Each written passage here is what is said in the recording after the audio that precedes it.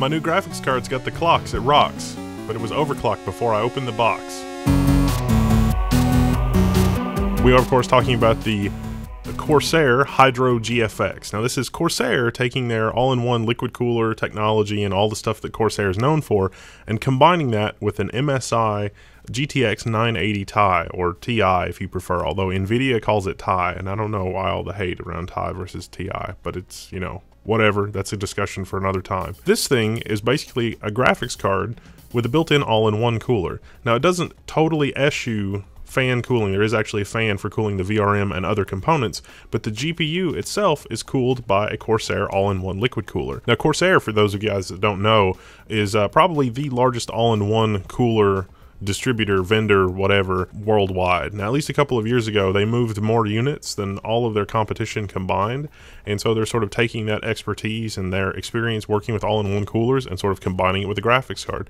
Now, there are products out there that will take your graphics card and let you sort of take the heatsink off and put something on, but this has actually been tested and vetted by engineers to make sure that other parts of the GPU get adequate cooling.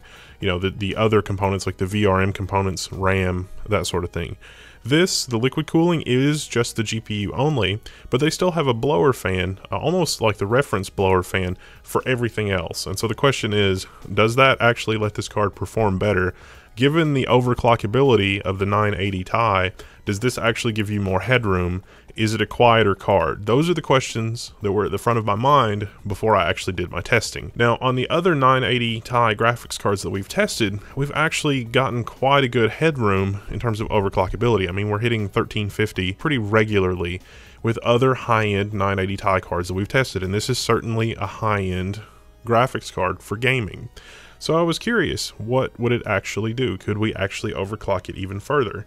And the answer is basically yes. Not only could we overclock it further, it was actually more stable than I was expecting. It was more stable than most of the other air coolers that we've tested.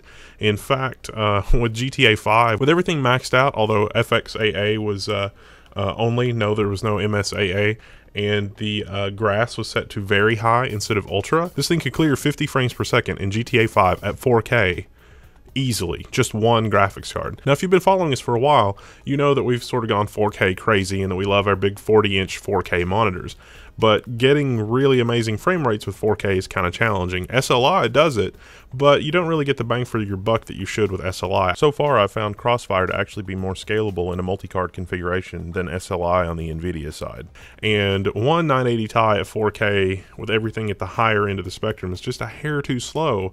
But this gives you the headroom to get there. Now, we've gotten there with other graphics cards in terms of like doing overclocking, you know, getting past 1300 megahertz, maybe going for 1350 megahertz, something like that.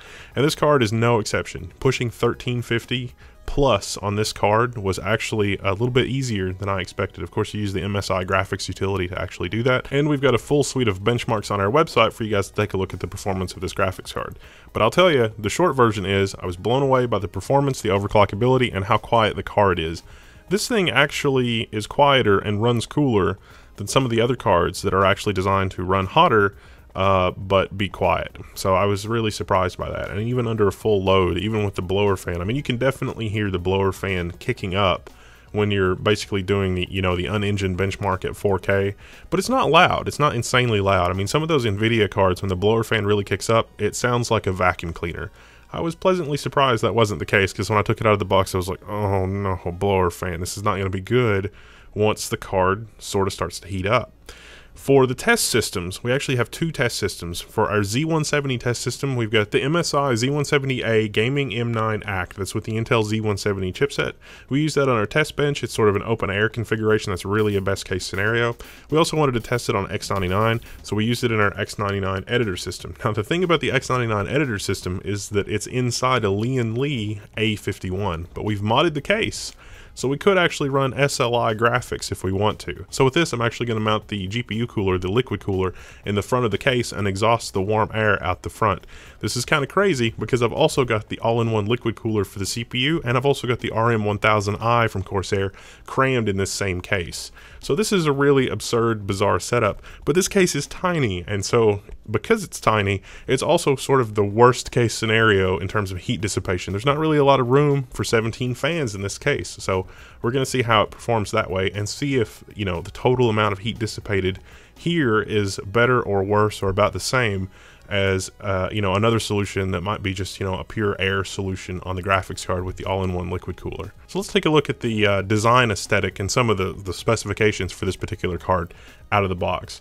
Now, the HydroGFX, of course, as I said before, is based on the GTX 980 Ti. If you're not familiar, that's a GPU core from NVIDIA. It's got 2816 CUDA cores. In the HydroGFX's case, out of the box, it's clocked at 1190 megahertz versus the 1000 megahertz reference clock that NVIDIA recommends on the 980 Ti. The boost clock is 1291 versus 1075 from NVIDIA. The memory is 6 gigs of GDDR5. The memory clock out of the box is 7096 megahertz. The rated TDP is 260 watts, and the maximum TDP is 280 watts. Now that's out of the box. Now, so in their advertising material, they say that this is about a 20% overclock for about a 15% performance improvement. That's not universal across all the games, but in our testing, that was basically fair. Now, we also had more overclock headroom than you get out of the box, so you can overclock it even though out of the box, it's already overclocked. The factory out-of-the-box overclock for the HydroGFX is actually pretty conservative. With the overclock, with the out-of-the-box configuration, I don't think we ever saw the graphics card get warmer than about 60 degrees C. That's really cold. I mean, consider that the reference card will pretty much immediately hit 82, 83 degrees C, maybe more, especially if it's in this worst case scenario like the A51 case. But overall for the testing, I was really surprised that it was able to maintain that temperature without the blower fan ramping up to vacuum cleaner levels of noise. In terms of how the graphics card is when it's idle and how the graphics card is for, you know, 1080p and 1440p workloads at, you know, medium, high settings, this card doesn't seem to break a sweat with that. It doesn't really seem to generate a lot of heat, and so of course the fan noise is minimal. Now, one thing to consider with this is that the fan that comes with this is a 3-pin fan. So of course, if you're going to use your motherboard for fan speed control, you'll want to make sure that your motherboard properly supports fan speed control of 3-pin fans. Otherwise, you'll need to get a 4-pin fan and swap that out.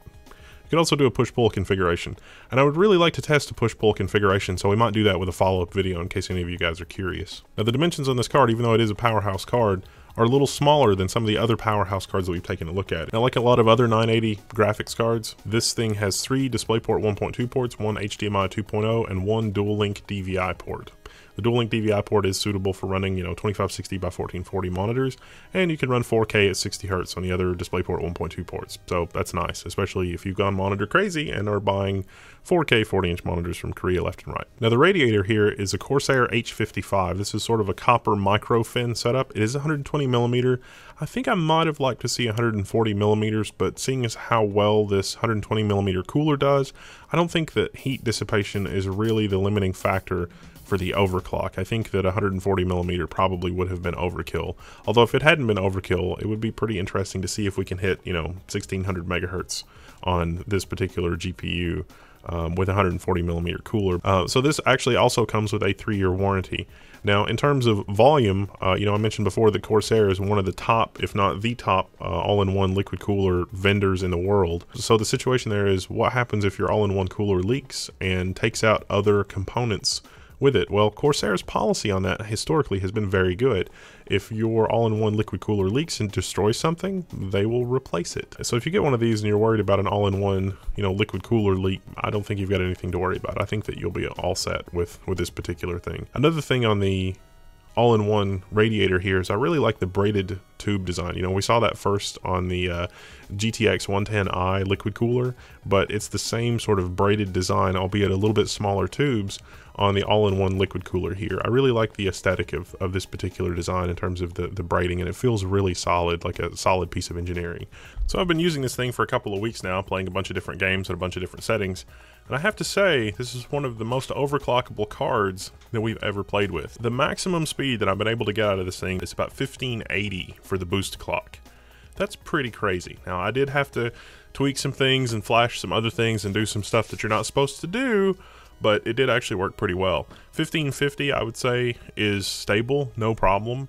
1560 maybe, it's pushing it a little bit, but 1520 to 1550 was easily achievable. The fact that you can hit 1550 to 1580-ish and not have the card be deafeningly loud was really good. Now I left everything on auto, and a couple of times the base card I thought was getting a little warm, so I sort of ratcheted up the blower fan speed and a little bit faster, a little bit louder than I would have liked, but when I was pushing those kind of clocks, it was crazy. Now there were a couple of reports on our forum of somebody that was achieving like 1600 plus with this, but I never could figure out the formula to get beyond 1600 and have it actually be stable.